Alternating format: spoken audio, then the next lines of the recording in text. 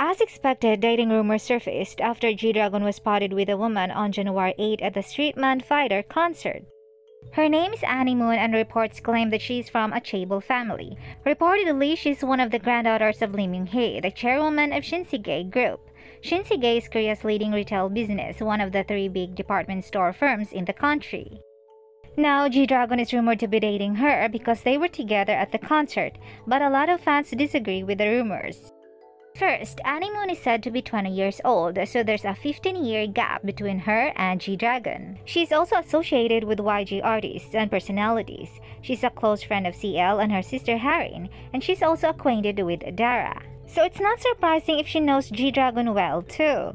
On top of that, based on her IG activities, she already has a boyfriend. Fans did find out that G-Drahon left comments on some of her photos using his private account Peace-1.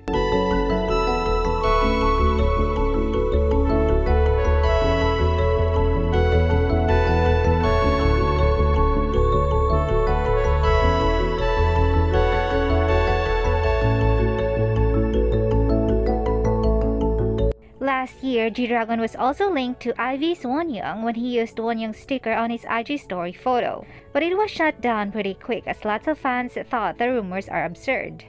So fans believe these new rumors between G-Drahon and Annie Moon is not true and will die down eventually. If you like the video, please comment, like, and subscribe.